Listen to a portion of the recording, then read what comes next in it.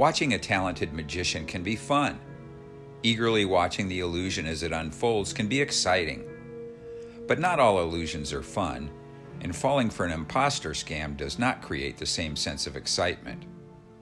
Knowing about this common type of scam and how it works is an important first step toward protecting yourself against them and others.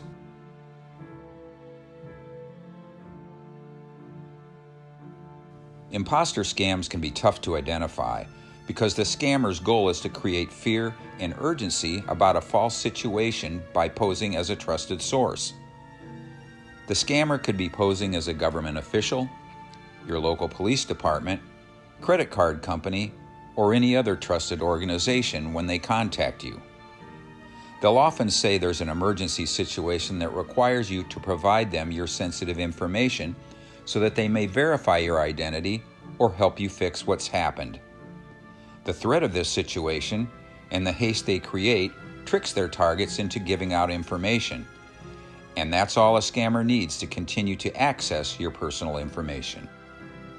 Remember that companies generally don't contact you to ask for your username or password. Don't answer phone calls from those you don't know. Never provide money or gift cards to someone you've not met in person. And don't provide your personal information or computer access to people you don't know. At First Source Bank, we're constantly on the lookout for these scams and ways to keep your financial information safe and secure. We're vigilant about security and have safeguards in place to protect your information.